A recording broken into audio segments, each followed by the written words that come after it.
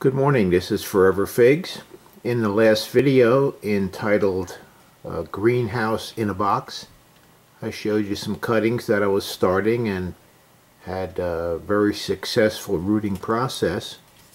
And what's taken place in the meantime is that several of the cuttings have started to sprout, as you can see.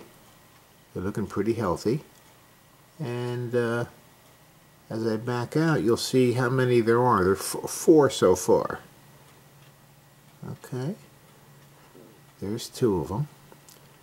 And the reason I have the plastic bottles and plastic boxes on top of them is still to continue the greenhouse effect.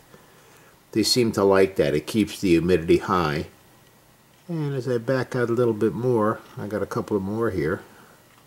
One on the left in a big old Coke bottle, and this one on the right, I ran out of bottles, so I used a Ziploc plastic bag.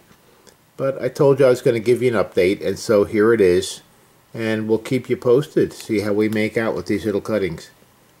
Okay, that's all for today. This is Forever Figs signing off, and we'll see you next video. Thanks for watching.